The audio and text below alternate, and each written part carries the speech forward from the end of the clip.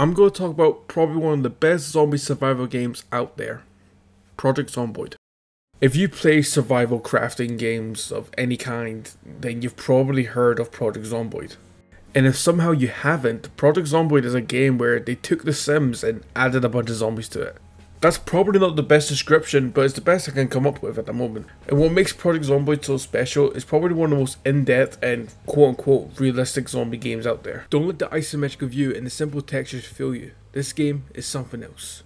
So now you're probably wondering, what is the main goal of Project Zomboid? Well, like other survival games, your goal is to survive as long as you can. And like other survival games, you gather resources, making sure you have enough food and water, make your own base. So what makes this game so special? Well, because you're not special. Now, I know I've hurt some people's feelings with that, but let me explain. In Project Zomboid, you're not this super soldier or special survivor, you're just someone trying to get by. And the game makes this very clear within the first few seconds of loading into the game, by stating, this is how you died. The game makes it very clear from the beginning that you will not survive this. If the zombies don't get you, winter will get you. If winter doesn't get you, the lack of resources will.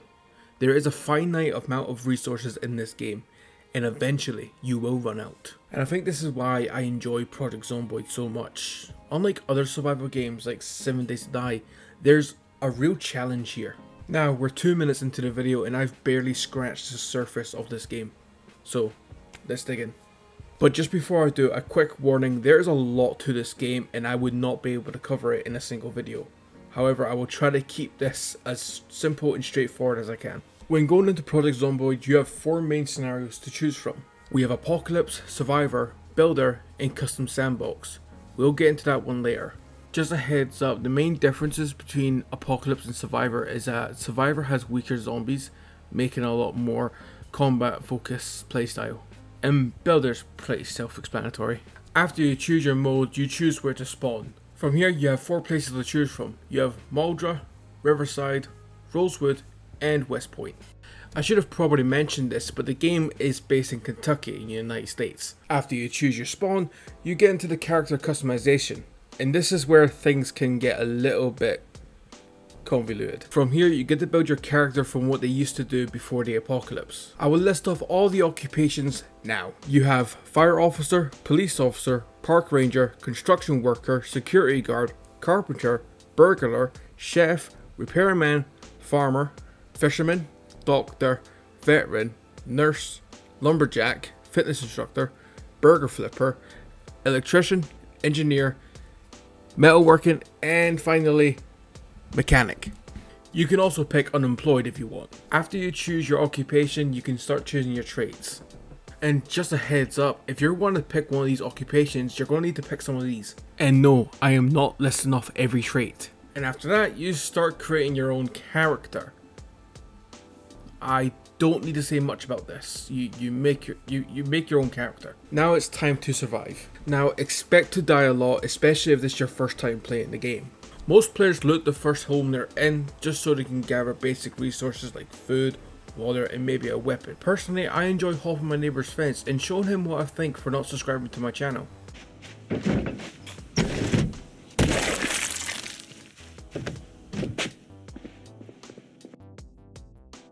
Are you subscribed to the channel? Obviously, I won't be going into too much depth on how to play the game. This isn't a tutorial, more of a review of the game itself. However, if you want a video that goes over basic survival tips and maybe help you survive a little bit longer in Project Zomboid, please let me know. I'll be more than happy to do one. Now, this should go without saying, but your main threat in this game will be the zombies. Now, there's only one other game that I know of when you get bit, it's actually dangerous. And that game being called State of Decay 2. But at least in that game, you were able to cure your infection. In Project Zomboid, once you're bit, that's it. You're a ticking time bomb.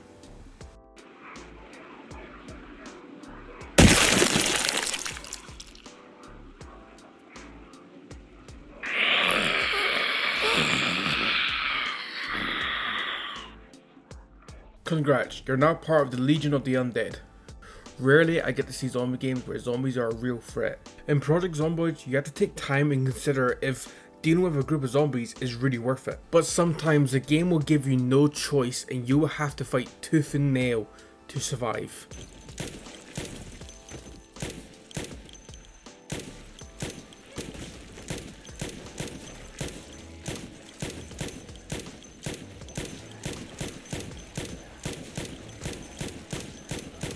Dealing with a horde of zombies is probably one of the most difficult situations you can be in. You can blast through all your ammo without making a dent into the horde, and if you're like this poor chap, you can get yourself trapped in a building. My advice when dealing with a horde is try to get as much space as you can, because if you don't, you could end up like this guy.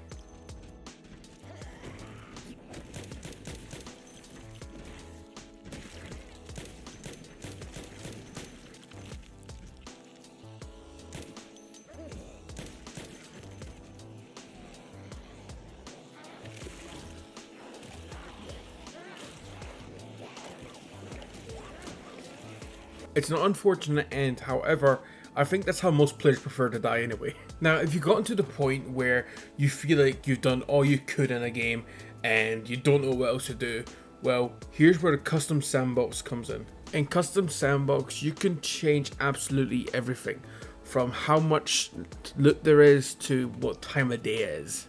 And you can change how strong or how weak the zombies are, how good the hearing is, or how good their sight is. And if for some reason, if you thought dealing with thousands of zombies wasn't hard enough, you can make them sprint.